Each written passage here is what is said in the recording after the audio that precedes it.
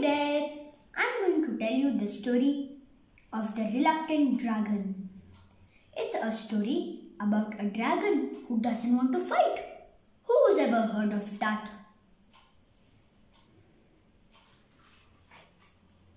One evening, long ago, a shepherd ran home, terrified. I saw something terrible, he cried to his wife and son. It's as big as 4 horses. It has long sharp claws, a long pointy tail, and shiny blue scales all over its body. His son looked up from his book. That sounds like a dragon, he said. A dragon? Yelled the wife. A dragon? Said the shepherd. That does not sound good. The boy wasn't scared. The next day, he set off up the hill to find the dragon. Bye, don't worry, he said to his parents. He might be friendly, thought the boy. The dragon was friendly, and he was thrilled to see the boy. It's beautiful here, but it does get lonely. The boy smiled. He sat down and asked the dragon all kinds of questions. The dragon told stories of long ago. There were dangerous dragons everywhere, and brave knights fought them to rescue princesses. The boy came back every day to hear the stories.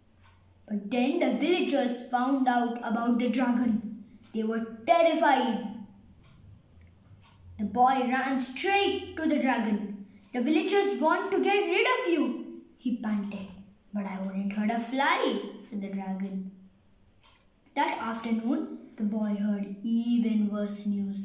He's here, cried a villager. Who's here? Asked the boy. St. George, the dragon killer, said a villager. He's going to fight a dragon, said the girl. The boy rushed back to the dragon. St. George, the dragon killer wants to fight you, gasped the boy. And he has the longest spear I've ever seen, he added. But I don't like fighting, said the dragon. I'll just hide in my cave until he goes away. You can't, cried the boy. Everyone wants a fight. The dragon yawned. I'm sure you'll think of something, he said. The boy walked slowly back down to the village. A crowd of villagers were telling George about the dangerous dragon. He eats 10 sheep for breakfast and burned down 5 houses, said a woman. It's not true, said the boy. The dragon wouldn't hurt a fly. But everyone wants a fight, said George. What can I do? Follow me, said the boy, and he took George to meet the dragon. What a perfect place for a fight, said George. No fighting, said the dragon firmly. Not even a pretend fight? Asked the boy. Maybe, said the dragon. The boy turned to George. Do you promise not to hurt him? Well, it has to look real, said George. Will there be a feast afterwards? Asked the dragon. There will, and you can come, promised George. The next morning, lots of villagers arrived to watch the fight. The boy waited nervously by the dragon's cave. They cheered and waved when St. George roared into view. But where was the dragon? Then a roar echoed around the hills. Flames filled the air. Everyone gasped as the dragon appeared. His scales sparkled and he breathed out fire. Charge! Cried George. He galloped hard, his spear held high.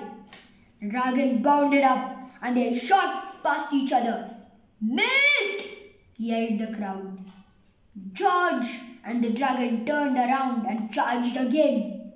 This time there was no way they could miss. Clatter! Bang! Oh! The dragon slumped to the ground.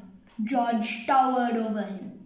Cut off his head, said a jeering villager. I think the dragon has learnt his lesson, George declared. Let's invite him to our feast. And he led the villagers, the boy and the dragon back down the hill. The boy was happy because his plan had worked. The villagers were happy because they'd seen a fight. George was happy because he'd won. The dragon was happiest of all. He had lots of new friends and a very full tummy. Jolly night it's been, he murmured and began to snore. How will I get him home? Said the boy. I'll help, said George. He gave the dragon a prod. They set off up the hill, arm in arm.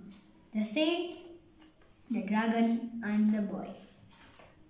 I hope you enjoyed the story. Thank you.